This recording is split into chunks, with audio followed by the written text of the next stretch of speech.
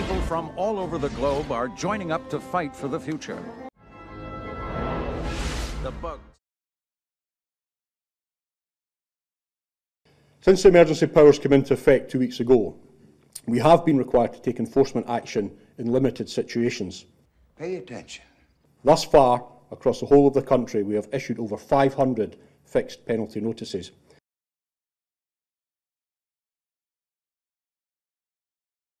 This has typically been during incidents where people do not comply with legal instructions.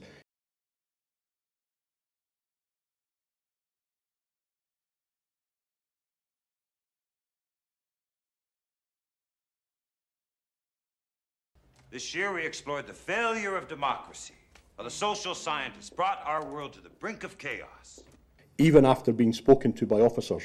We talked about the veterans, how they took control and imposed the stability that has lasted for generations since. You know these facts, but have I taught you anything of value this year? Why are only citizens allowed to vote? It's a reward, what the Federation gives you for doing federal service. No. Something given. For example, house parties or gatherings in public where those involved refuse to disperse. Has no value. A citizen accepts personal responsibility for the safety of the body politic, defending it with his life. Look, when you vote, you are exercising political authority. You're using force. And force, my friends, is violence. The supreme authority from which all other authority is derived. My mother always said violence never solves anything. Really? I wonder what the city fathers of Hiroshima would say about that. You. They probably wouldn't say anything. Hiroshima was destroyed. Correct. Naked force has resolved more issues throughout history than any other factor. The contrary opinion, that violence never solves anything, is wishful thinking at its worst. People who forget that always pay.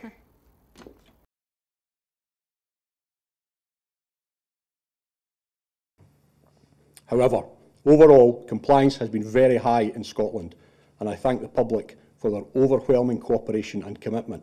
But do you understand it? Do you believe it? I don't know. Of course you don't. I doubt anyone here would recognize civic virtue.